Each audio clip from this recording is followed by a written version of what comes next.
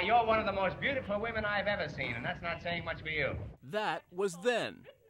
This is now. You're one of the most beautiful women I've ever seen, and that's not saying much for you. For anyone who's ever wondered what it must have been like to see the Marx Brothers live on stage, the Goodman Theatre is currently recreating the experience with a rare revival of the Marx Brothers' big Broadway hit, Animal Crackers. Hello, I must be going. I cannot stay, I came to say I must be going.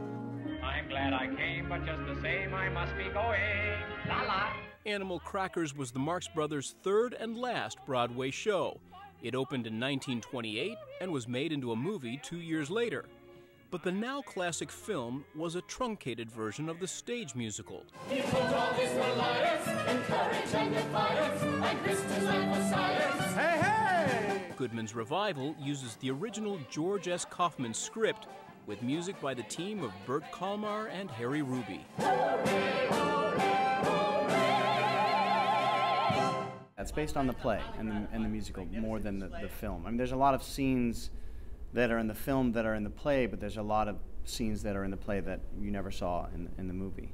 That's a fish, and no one to fish, no fish. The big challenge in reviving any Marx Brothers vehicle, of course, is finding a cast that can portray the famous troupe without resorting to caricature or camp. A fish, the flush, the flits, the flutes, the fleets, the flutes, the flits, the flutes. Cut it out! And for the Goodman production, the plum role of Groucho went to veteran actor Joey Slotnick. I'll stay a week or two. I'll stay the summer through. Slotnick has had a diverse career on the stage, on television, and in films. But even though he bears a strong resemblance to the great funny man, playing Groucho was not on his to-do list. I've always been a Marx Brothers fan, but someone asked me the other day, I mean, have you always wanted to play Groucho? And no, I mean, it never came into my head. Why would I play Groucho? To complicate matters even further, in Animal Crackers, Groucho plays Captain Jeffrey T. Spaulding, the great African explorer. What, from Africa to here, $1.85? That's an outrage. But Groucho, of course, always really played the persona he perfected. When I spoke with Henry Wishkamper, our director, the first time, I said, you know, I'm not an impressionist, and I don't do impressions, but I mean, I have to, you know, physically embody him and what I think, what he sounds like to me, and then a lot of me, you know, a lot of Joey. But we must remember that art is art. Still, water is water, and east is east, and west is west, and Coolidge is president. And if you take cranberries and stew them like rhubarb, they make a much better applesauce than prunes do. All right, now, we gotta take that picture down and put this one up.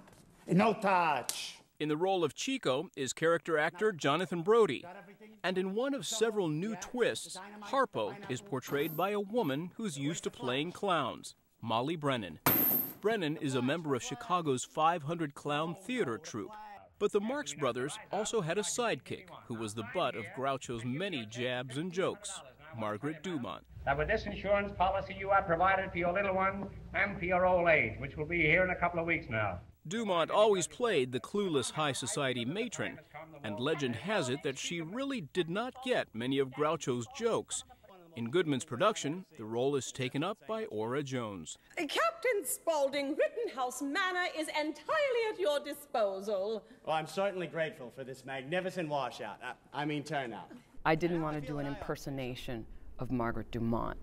You know, I couldn't anyway, because part of what makes her so effective as a foil is that she often did not understand why some of what she was doing or what they were doing was funny, and I couldn't really impersonate that, and I didn't want to. Jones has had a distinguished stage career and has been praised for her intelligent interpretations of many dramatic roles.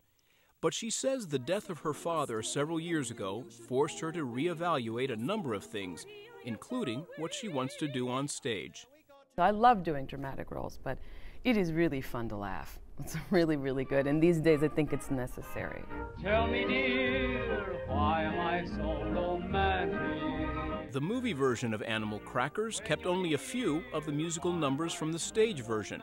The Goodman production brings back all the original songs, along with a few written for later Marx Brothers films. 3 little words, 8 little letters, which simply mean I love you. And for those who may wonder what relevance an 80-year-old slapstick musical might have to our 21st century life, it should be remembered that the movie version of Animal Crackers came out just as the Great Depression engulfed the world. Because there are so many challenges that people are facing in the world right now. We are in a war. Our economy is tanking. There are all kinds of dramatic issues out there, from healthcare to education to what have you. There must be some place in the world where you can physically just release and laugh your head off, laugh till you cry, and have a fabulous time doing it. And that's what this entire piece is about. Animal Crackers just might be what we need on the road to recovery. For Chicago Tonight, I'm Eddie Arruza.